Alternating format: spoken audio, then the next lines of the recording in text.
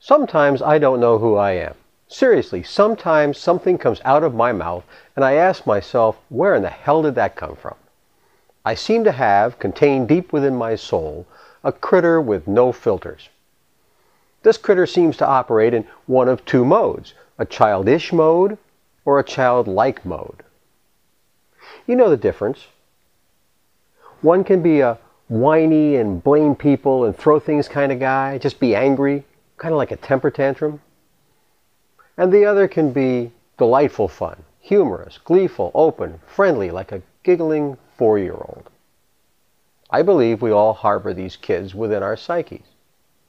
They come out when logic and proportion have fallen sloppy dead, as Gracie Slick would sing in the Jefferson Airplane.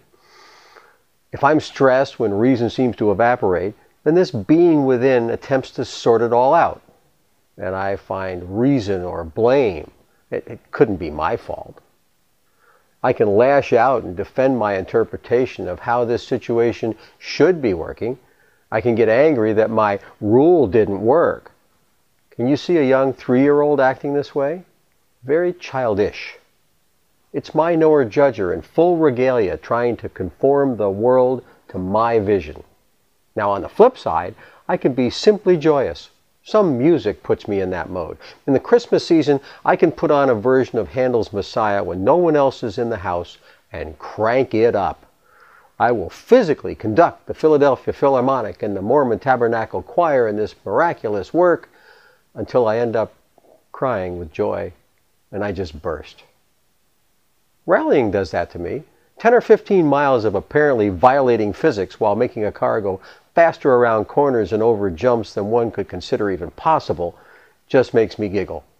Can't count the times I've finished a racing stage with any number of drivers and just burst out high-fiving my chauffeur. Cheated death once again. Very childlike. Now somewhere between this joyous creature and the whiny SOB on the other end is where I live most of my life. Those near me can attest to when I'm gravitating toward one end or the other. Now, if you're interacting with me, which of these would you prefer to deal with?